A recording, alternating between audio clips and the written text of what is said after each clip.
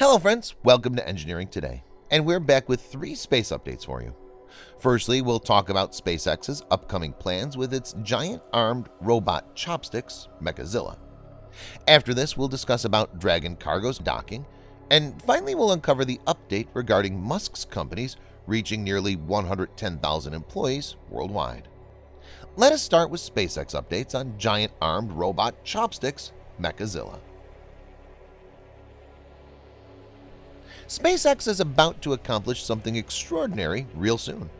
SpaceX CEO Elon Musk tweeted, "SpaceX will try to catch largest ever flying object with robot chopsticks." The name coined for these robot chopsticks is actually Mechazilla. The workers finally installed a 145-meter tall tower, and this tower is forming the backbone for other massive arms which will actually work as chopsticks. It will supposedly catch SpaceX's very own Starships and Super Heavy boosters. From the end of June, welders were working on the metal fittings, and finally, 2 months later, SpaceX has installed first 3 arms to Mechazilla. The tower contains a quick disconnect swing arm and is designed to accomplish a number of tasks. It will hold a connector attached to Starship's base temporarily. Its purpose is to load Starship with required consumables and also link them with the ground power. Starship and Super Heavy boosters were planned to be connected to umbilical panels and sit on a mount which will be placed beside the tower. However, this time this idea seemed to be discarded. Later, SpaceX CEO revealed about the company's plans to dock Starships aft to aft. He also mentioned his plans to offload as many vessels on launchpad as possible. The team, as we know, is planning to help the world's largest rockets to land safely without facing any damage. Musk said, "Success is not guaranteed, but excitement is." The team's still working on some version of Mechazilla such that it can turn around SpaceX vessels irrespective of weather conditions. They're looking forward to check if the second attempt at catching rockets remains as successful as the first one. Once catching operation succeeds, the company will further work on its long-sighted plan of reusing Starship and thus accomplish its further bigger aim. This development is significant in the history of Starship. Without the giant booster, the vessel is incapable of escaping the Earth's pull. However, now we might soon encounter the first Super Heavy flight. After Starship launched Mechazilla's first arms, Elon Musk revealed his plans to fully expend Starship and Super Heavy booster pair in a May 2021 FCC filings. The company wants to launch the first 2-stage Starship to a height of 200 to 300 kilometers. The vessel will separate for some time after liftoff. It will flip around and boost back towards South Texas. Then will land 20 miles offshore in the Gulf of Mexico. Depending on the landing event, further attempts of catching a next vessel will be made on Super Heavy booster's next launch. Based on the FCC application mentioned earlier, it can be inferred that Starship will stop just short of true orbit. It will then travel slowly such that it can re-enter the atmosphere. The company doesn't want an deorbital burn. If Starship fails, it will be floating. The trajectory design will likely prevent a Russian roulette scenario. Situations with Super Heavy booster are, however, better and simpler. Thus, for reducing risks, SpaceX wants to completely expend the first Super Heavy booster and also 29 Raptor engines. They would not attempt to land the booster or any of its engines at land or sea platform.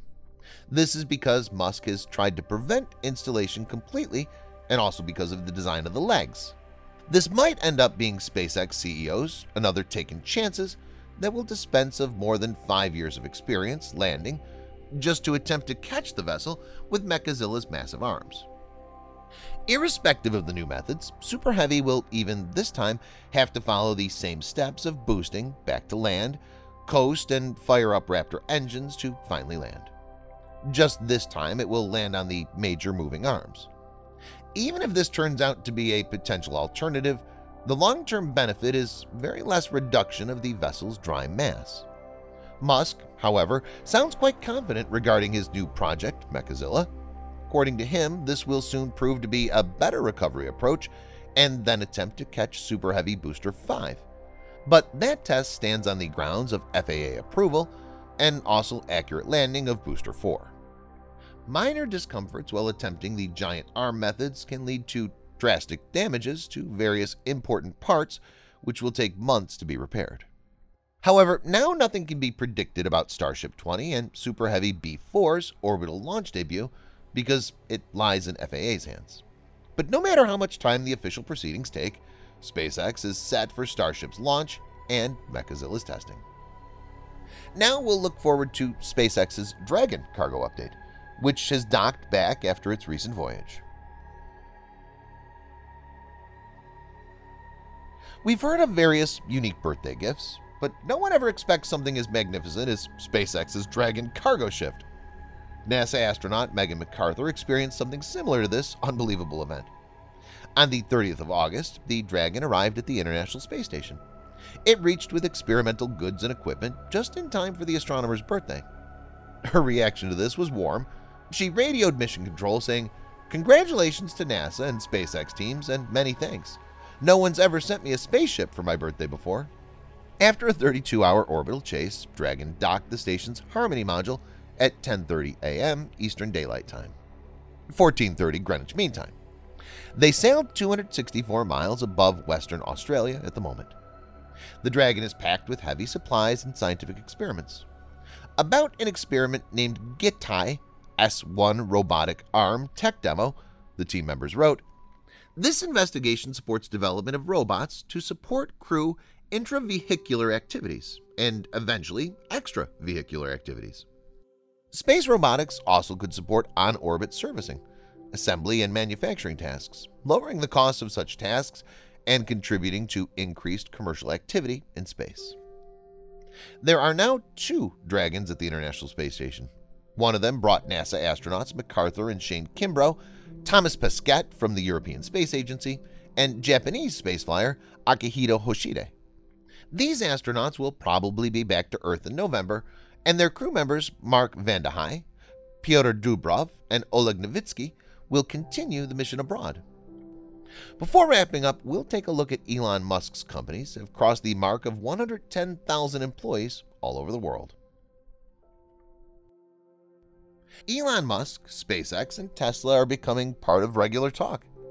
As far as with developments of space and car technology, Musk's companies have provided large employment all over the world. Musk's companies have already crossed the milestone of 100,000 employees, and in a recent update from Musk, which states that he has nearly 110,000 employees working in his companies all over the world. On the 30th of August, Sam Twitz wrote to Musk, "Elon, just a quickie, how many people work for your companies worldwide now? Has it reached 100,000? Thanks." Musk replied, "About 110K. From this, it's quite remarkable that Tesla, SpaceX, and other companies of Musk are providing quite a good job facility in their growth phase. And in the times to come, it can be strongly expected this job facility will have a good boost up when SpaceX's Starbase is complete, and Musk's other companies reach a veteran stage." According to some reports, the numbers of employees at present revealed by Musk are the ones with whom the companies have direct connection, whom the companies have directly hired. But there are several other workers who have indirect connection to the companies. If we take them into account, then the number will be astonishing. If we talk about Musk's car-making company, Tesla, they've already planned to establish 2 electric vehicle production facilities in Texas and Europe. According to some report, Tesla is yet to initiate preparatory works for these factories. Once these 2 factories are successfully established, they'll rapidly increase the employee count. Musk's company will add several thousands of employees more to boost up car production, specifically in late 2021 when production of Model Y will be initiated in the Giga Texas and Gigafactory Berlin.